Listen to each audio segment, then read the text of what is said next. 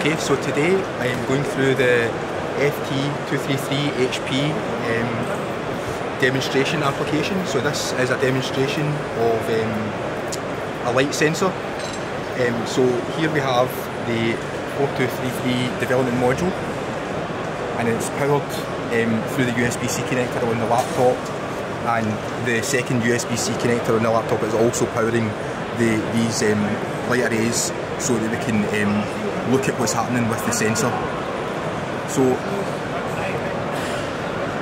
as I turn on the lights, you can see that the lumens count increases, and also the voltage and power consumption through the development module. So as I add more light, the luminosity increases, as does the power and current.